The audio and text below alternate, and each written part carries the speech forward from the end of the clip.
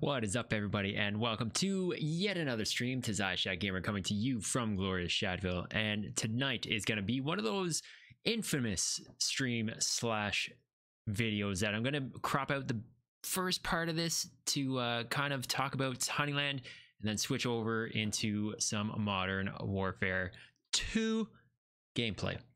Yeah, I haven't talked about Honeyland in a little bit. I've been just playing the alpha version, beta, is it alpha?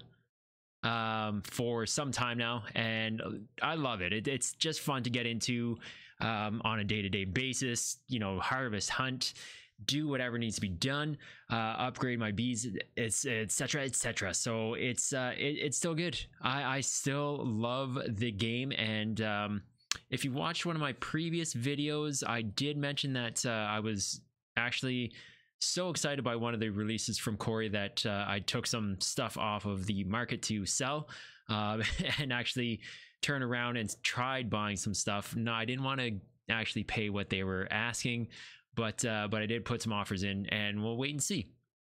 So I'm trying to actually grow the hive as opposed to, you know, shedding some of the bees that I've got and items. So anyhow, that being said, still bullish on the project. Corey did release another video, I believe it was yesterday, maybe the day before, anyway, about the recent and upcoming events, and those are going to be pretty big. The first one being the IDO. That information, I think he said, was going to be coming out. There's going to be a space or a chat or something coming out soon, and then yeah, I'm doing a real good job of being the ambassador for for some of this information. However, you can always check out the video. I'll leave a link for it in the description below.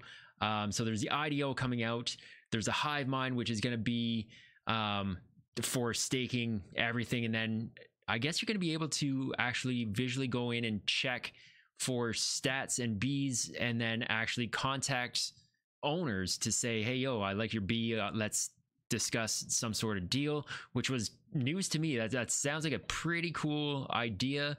So that is going to be coming out, I believe he said, on the weekend. And again, double check his video in the link below. And then the other, of course, is going to be the actual release towards the end of March, mid-March, end of March. So the next 6 weeks, 5-6 weeks is going to be huge. I can't wait. I'm super pumped. I can't wait to see what they come out with, especially when it comes to the hive mind. The IDO is obviously going to be pretty important. There's, of course, the distribution for the people who were staking last summer-ish. And then again, for the alpha testers, they're going to get a portion of a token drop as well. So just be aware, if you haven't been, you know, testing or playing it, you might want to check them out. Actually, I don't know if the snapshot has been taken yet or not, but you could always jump into their Discord and verify if there's still time to be part of that that million token drop. So for the testing portion of it, of course, the staking portion, it was long done. That snapshot, I believe, was done in September, October, if I'm not mistaken. Anyhow, still bullish on the project. Definitely do check them out.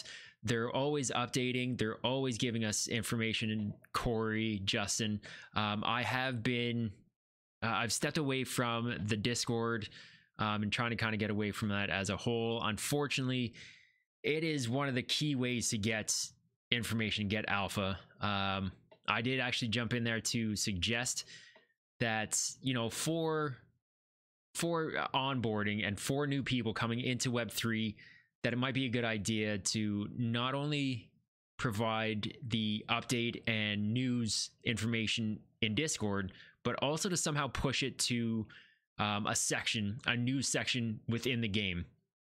Hopefully they take a look at that and, you know, try and implement something, because I think it's going to be a pretty good idea for them to do that if they're looking to onboard non-Web3ers who just kind of want to stay in touch and up to date with what's going on in the game. It's going to be, there's a lot of stuff. It's not a simple pick up and go. It is, but if you want to maximize what you do in the game, you definitely want to learn everything about it, how things work together, and how to just avoid, pitfalls and mistakes of combining the wrong types of bees together. Anyhow, I could go on and on. Love you, Corey. Love Honeyland. And I can't wait. I did just see, actually, speaking of Honeyland, their community always been there and just top notch. Again, I've stepped away for the last, I'd say, almost month. But I did see one member showing a picture of some hail out in LA. I'm going to be out in LA, Santa Monica next week for a couple days, and I really hope that kind of stuff stays or comes before we get there, because I've got enough of that I deal with here north of the border. So yeah, LA Trader is the individual who posted that picture. So man, I do hope that's, snow, sleet, hail, that is all worked out and gone before we actually get there next Thursday. So if anybody's around Santa Monica area, wants to get together from either Honeyland or, just from this, I'm always good to grab a local pint somewhere. So let me know. Anyway, that's it for the video side of things. Thank you so much for joining this.